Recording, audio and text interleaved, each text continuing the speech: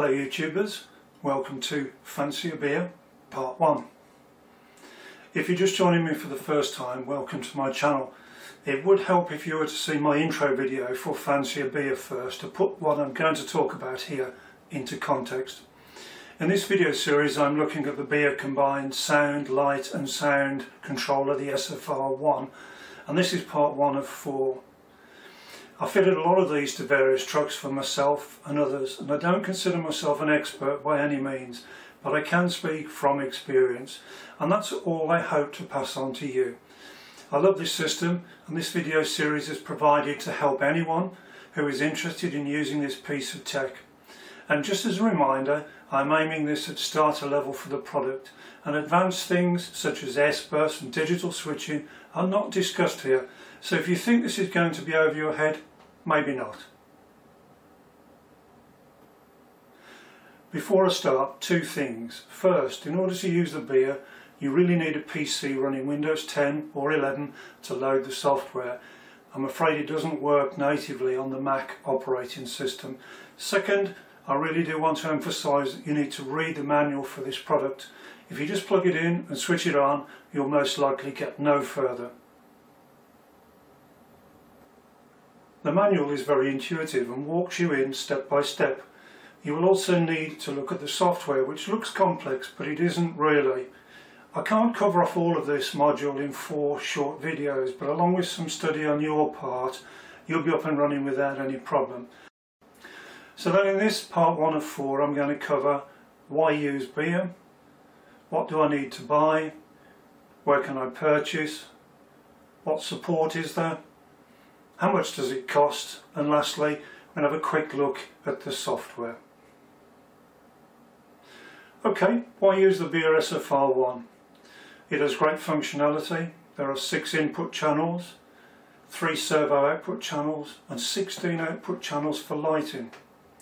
It can be user programmed. You can set up your own sequence of actions. It has inertia control, load simulated steering, cruise control, plus loads more. And it's designed for tanks and ships as well, if you've got any of those. Beier is smaller physically than the NFC and is easier to accommodate in a cab with the dash, seats and driver, although the poor driver usually has to have his legs cut off. The price is now better than ever. You have the ability to produce a unique model to your own specification, and I have to say it's a delight to use. And if I wanted to install a Beier SFR-1 system, what do I need to buy? Well, unlike the MFC, which comes as a kit in one box, the Beier system doesn't. Whilst you might see this as a minus point, it does allow you to purchase only what you need and not pay for anything you don't need. So here's a list of the parts. At the SFR-1, which is a combined sound, light and speed controller. A KUSB2. This is a USB to PC connecting device, allowing you to program the SFR-1 from your computer. It's much better than relying on the SD card to program. You have a choice of a 50mm or a 65mm loudspeaker. I personally recommend the larger one. A large or a small size volume control, not required if you're using a channel to control the volume. Standby switch. This is recommended and it puts the unit in a low current standby mode when it's inactive and saves on battery power. The USB stick, which has the software. This is required on your first purchase, but there's no need to buy it again. The AKL8 output connectors. This will easily connect your LEDs, and you use these with LEDs that have a resistor built in line. If you're going to use all 16 outputs, you need 2 of them. The AKL8W is an alternative to the AKL8. It just merely comes with resistors, so you can use LEDs that are wired but don't have resistors fitted in them.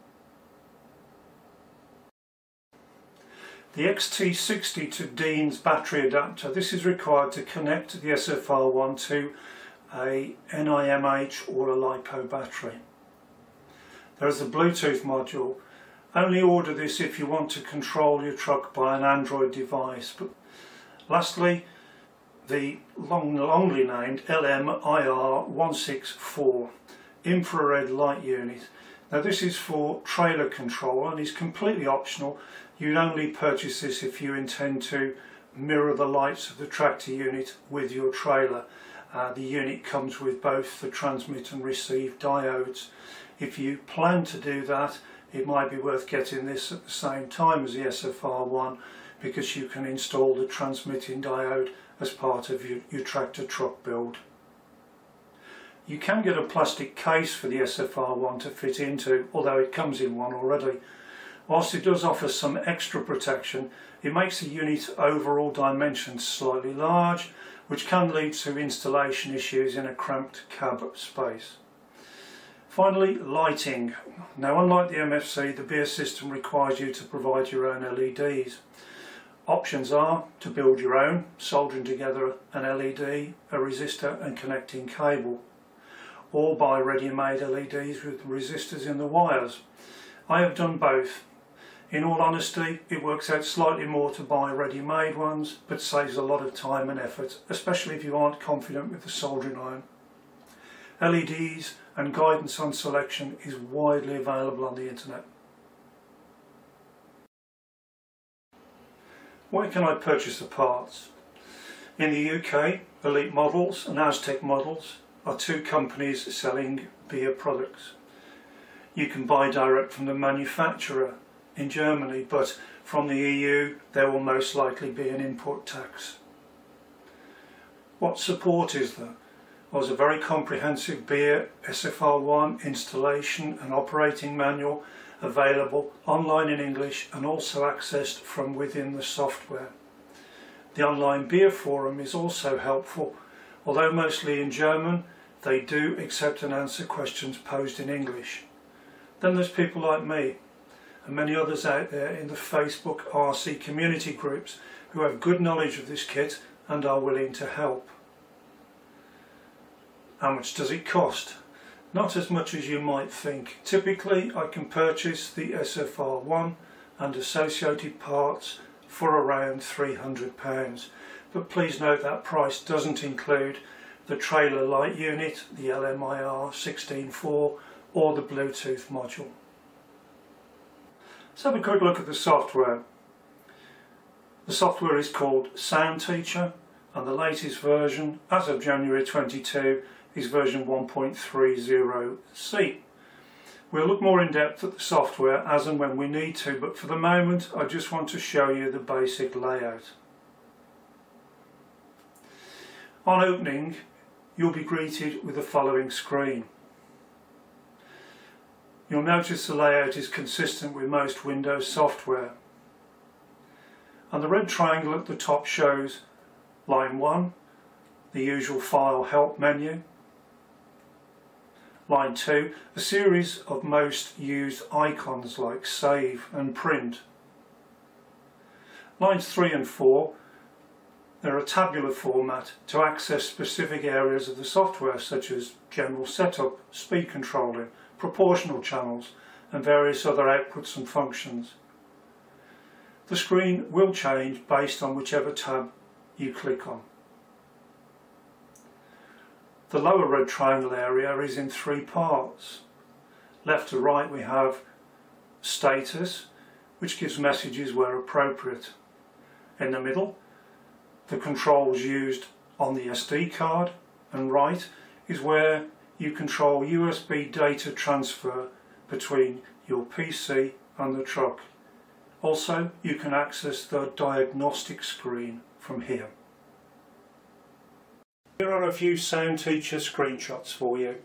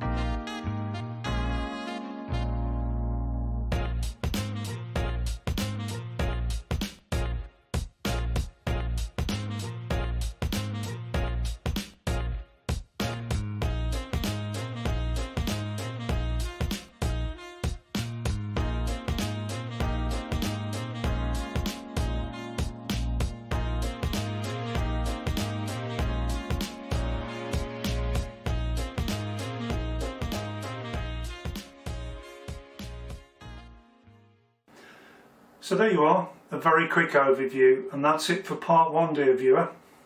In part 2 we'll look at loading the software, the circuit diagram explained, a working test model minus the lighting, and the initial setup of the module. I hope you found part 1 interesting and are still with me. Part 2 will be aired soon, keep a lookout for it. Thanks for watching, and don't forget to hit the like button and subscribe if you haven't already. Bye for now.